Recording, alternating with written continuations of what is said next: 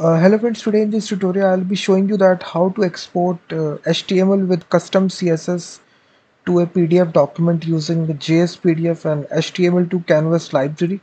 So this is the end product we will be getting here. You can see this is a HTML heading, H1 heading, and it is having a black background and the text color is red. So some CSS properties is being applied to this H1 element, and we have successfully exported this to a PDF document. So you can see it's a PDF document. So we are making use of a jsPDF library and HTML2 Canvas library, which actually takes the screenshot of this. So it's a very famous library, these two libraries. So for let me just show you the application. So if I open this, it's a JavaScript application. Download PDF button is there. If I click this button, PDF file will be downloaded and you will see this result. So all the source code regarding this application, guys, I have written in the video description. This is a blog post. Inside the blog post you will find all the source code that you will need here. So just go to the video description link. So now let's get started by building this application, guys. So the very first thing we need to import all the dependencies. First is the JS and the HTML2 Canvas CDN library. So just go to the video description link and get these libraries. So inside the body, we will have a simple button that download PDF. So we will be writing a simple function which will be download PDF, and we will be giving a ID to it of download PDF. So what we need to export here, we will be having a div which will be having a ID of text. So inside this we can define a h1 heading, and this is simple heading. So now for styling it, we can give it a ID to it of heading, and we can write some style sheet code. So we can target this heading by this symbol heading. We can change the color of this to red. We can change the color to yellow, let's suppose, and the background color we can change to black. So now you will see that if I open this, you will now see this is a simple yellow color text and a black color background and a download PDF button. So this is quite simple. In order to export these to a PDF document, we just need to write this simple code.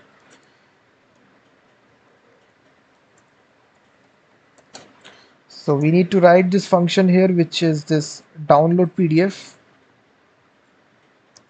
So we will simply say that functional download PDF, and first of all we will target the button, which is we have given it a ID of download PDF. So we can manipulate the inner HTML of it. We will say downloading, and once it is completed, we can once again change the value, that is download PDF. That's it. So now in between these guys we need to create our function. So mind you, this will be a async function, so just make this function as async. And now inside this guys, at the very top, we can declare a new instance of JSPDF like this. And here what we need to do is, guys, we just need to use the await keyword, and then we will use the HTML2 Canvas library, and here we just need to pass the ID of the element for which we need to take the screenshot.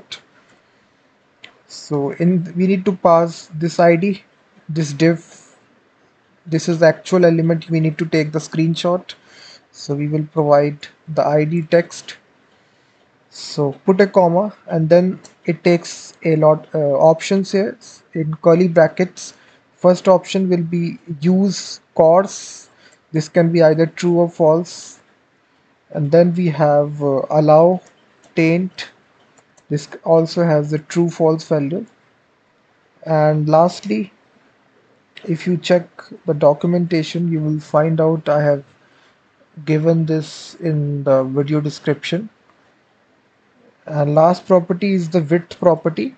So I will provide it at 520. And then it returns a promise, guys. Dot then it returns our actual canvas, and this canvas we can export it to a PDF document by converting it to base 64 code.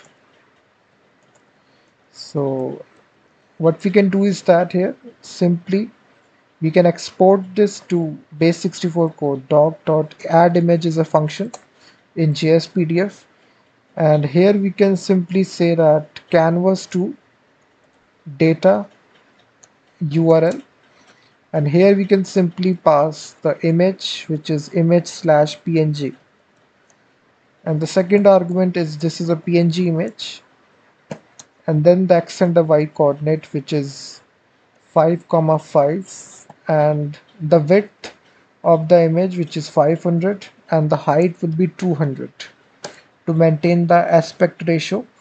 And after this, guys, you can download the file, which is, you can give any name of your choice. I will give as output.pdf. So if I open this application now, click download PDF, some error has taken place. Let me see. Document, oh sorry, this needs to be capital E. Capital E.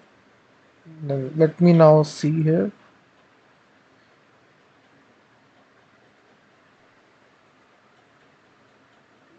Once again at line number 67, I think get element by ID. Here you'll see get element by ID. So now, guys, as I hit this button, a PDF file is downloaded, and now you can see it is kind of blurry here. You can't see this complete size. So for fixing it, we can give it a fixed width to it. So in a style property here, so we can write inner style here, which is width we can provide 500 pixel. So now this will not look blurry, so you can see that. If I see here, so I think this is coming because we are having these properties, which is these properties. So if I just uncomment this, if I don't have these properties, so then this will not be having. I also have zoomed in, so that is why you are seeing a higher value. Let me zoom out a little. So this is the normal value. So you can see that, guys. Let me.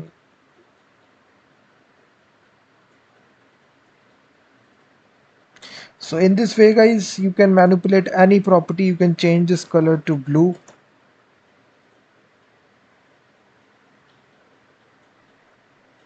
And now if you have this, so it can convert to any color, any CSS property. You can also change the font size,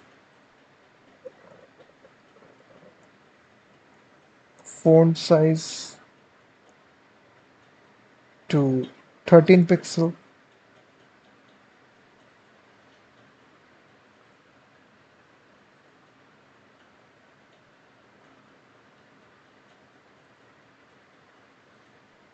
So in this way, you can convert any CSS property, export it to a PDF document.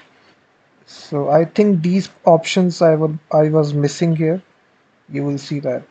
So if I pass these options to the jsPDF constructor, so these options, so once again, so now you will see that now it is looking good. You can see that. So we need to pass these options here. So just go to the video description link and pass these options, and you will be able to convert any CSS property to PDF document. So let's suppose you want to have a, instead of background color, you have to have a background image.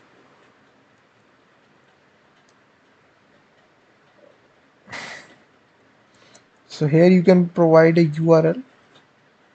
So I have a image which is hosted on my website procosto.com. Let me try if it is working or not.